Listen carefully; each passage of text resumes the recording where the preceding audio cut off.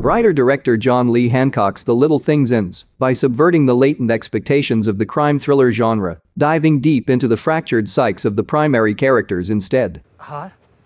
Hotter? Hottest? Bingo. The Little Things follows disgraced former LA cop Joe Deacon, Denzel Washington, who gets embroiled in a murder case during a routine evidence pickup. The Little Things is currently available in theaters and for streaming on HBO Max. Tomorrow's no good, my CO told me. I called your CO. Why Joe Deacon is haunted by his past, Baxter's actions mirror that of Deacon, who is perennially haunted by his past and the ghosts of the victims he could not avenge. The ending of The Little Things reveals that years prior to the current case, Deacon was involved in a similar case up north, where two women were murdered in the woods. What is that? Quiet.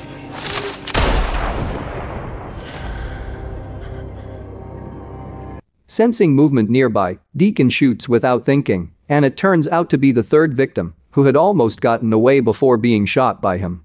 Although his partner helps him cover up the incident, it marks Deke's downfall, leading to a divorce, heart attack, and full-blown psychological breakdown.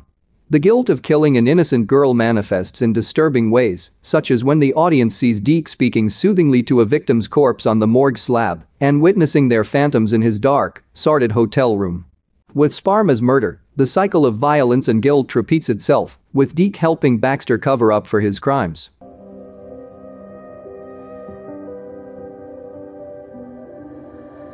What The Little Things ending really means, it's the little things that get you caught, Deacon muses to Baxter when the two starts working together to catch the killer at the beginning of The Little Things.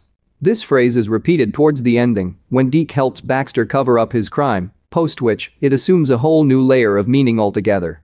By playing into the hackneyed tropes of cyclic inevitability in the neo-noir genre, wherein the young, promising, morally scrupulous cop repeats history by aping the actions of the guilt-ridden, disgraced older cop, The Little Things emerges as a limiting, dated period piece set in the 90s.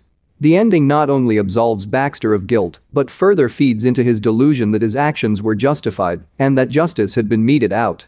Moreover, by letting the real killer off the hook, Deacon jeopardizes the safety of innocent women, turning a blind eye to the repercussions of his actions as a police officer. What is that? Quiet.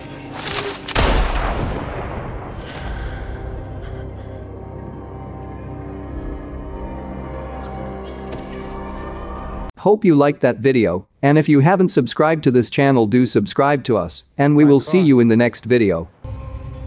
How's the trunk space?